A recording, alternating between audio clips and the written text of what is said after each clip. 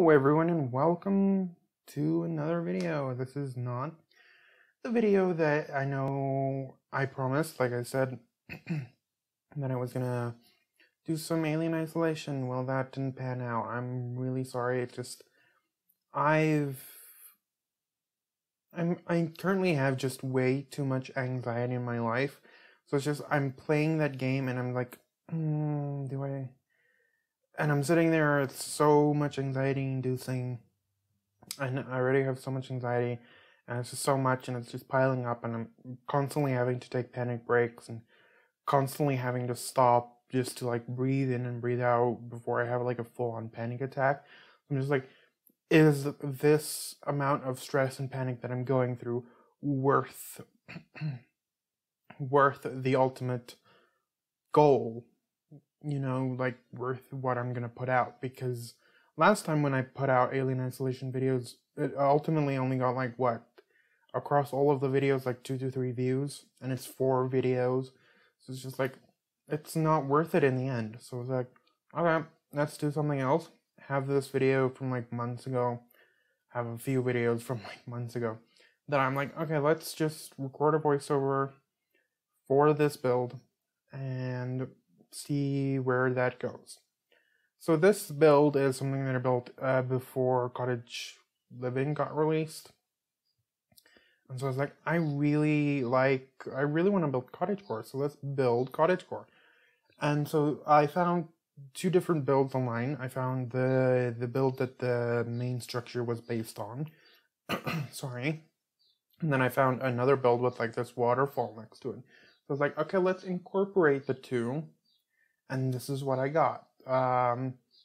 Not the greatest, I would have to say. Like, it doesn't evoke cottagecore to me, but it's a nice little magical lot that ultimately has some nice, attributes. It's fully functional.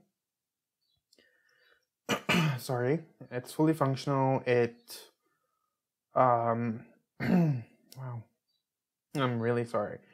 It's fully functional. Well, I can't really talk today, can I? Yeah, it has a little waterfall here. Use tool to create this. And again, this was before we got the pond tool. So that's why it's still using a pool. Otherwise, I probably would have just used the pond tool. And as you can see, I'm using tool to move various rocks down and like just cover up the hills and things like that. So yeah, that path will change, but I'm just like adding some wooden pieces here and there. It's like just sort of like places that you can step on just so that you don't fall down. And I just thought it would look cool, and I'm just using basically tool to move it down so that it looks like it's in the ground and it's not just floating like what it currently looks like it is doing. But yeah, fiddled around with it, got it right to where I wanted it. Yeah, so I hope I cut here, but I'm not sure. Like I said, I edited this video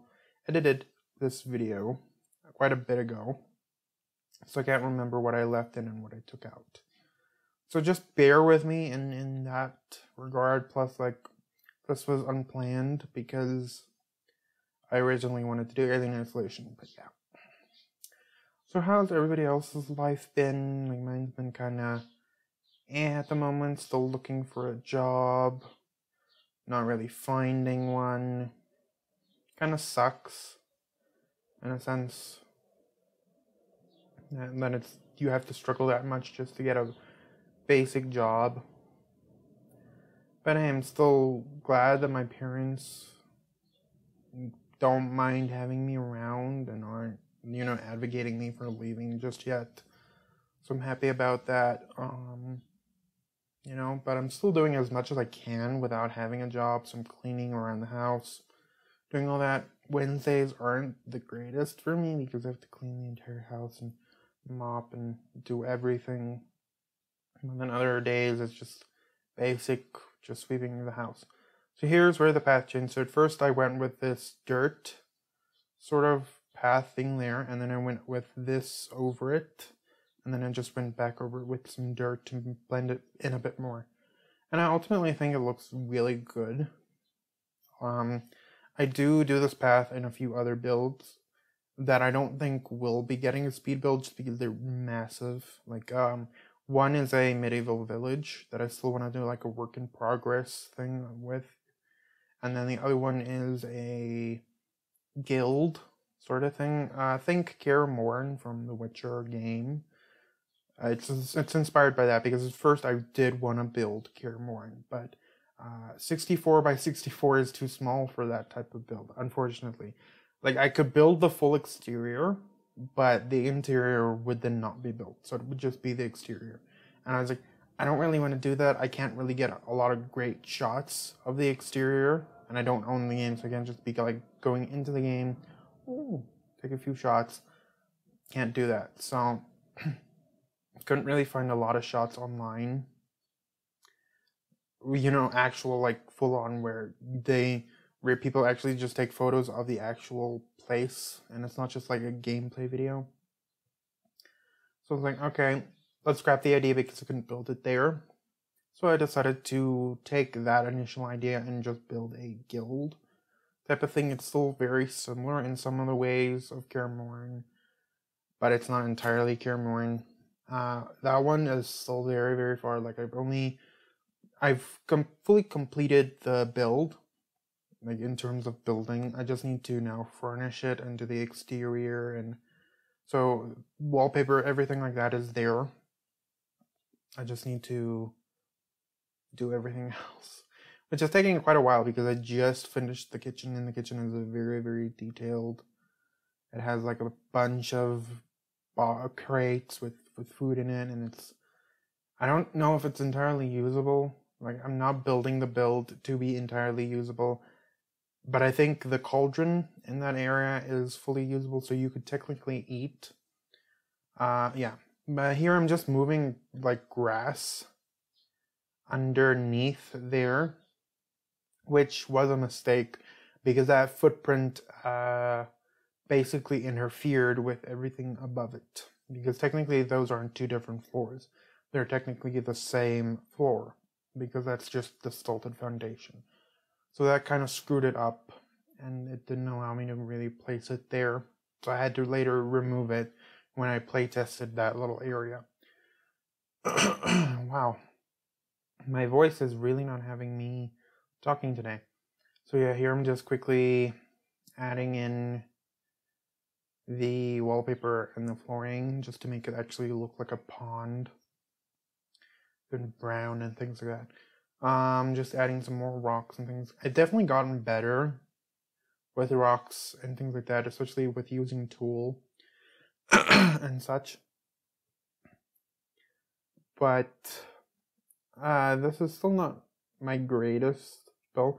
I definitely think the one that I did in the medieval village, which you'll probably see one day, I'll just do quick like a little tour of the work in progress that I'm doing. Because I don't know when that's going to be finished. Like, I'm working on and off on it. There's other builds that I also am working on and off with that I haven't even touched in like months. So, and it's still really nice builds. Like, there's this one vampire mansion. It's huge. It's on a 64 by 64 lot in Dillsole Valley. It's big. It doesn't have a lot of outdoor space, but it has like this nice big pool outdoors. It has like a nice seating area, a hot tub. So it's a very fancy like place, but it's big. So it's gonna take me a while to finish it. Like, I haven't even worked on the interior. I still need to finish the exterior, finish that up, and then do the interior floor plan. I think I already did the floor plan. Then I need to add wallpaper, flooring, all that, furnish it, and then again that guild build. I still need to do that. There's another like sort of mansion that I built in Forgotten Hollow that I need to finish. I don't even know how far I got with that one, but I really want to finish it because it has this really cool stained glass window type of thing. It's really cool, and I'm currently also working on another vampire build, but that's for a challenge, so I need to finish it before the end of October. It's also kind of big, but not that big, if that's essentially... If that... If that, I don't know. But so it's not really very big, but it has space. And I still need to add the basement to that. As well as that other vampire build, that vampire mansion. I still need to add the basement there. But yeah, here I'm just adding the stairs. I do make a smaller bathroom there behind the stairs. So that little room that I got rid of for the stairs, I bring it back and just bring it back to like a 2x3. And that still works really well. It has a bathtub. Everything is functional. I was surprised with how functional I could make it, but it worked. I was really surprised. So I'm just fixing the stairs again, adding that small little room.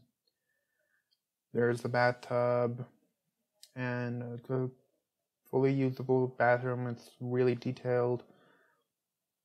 And then there's also going to be like a cauldron nook, which is really detailed as well. Like, I don't know.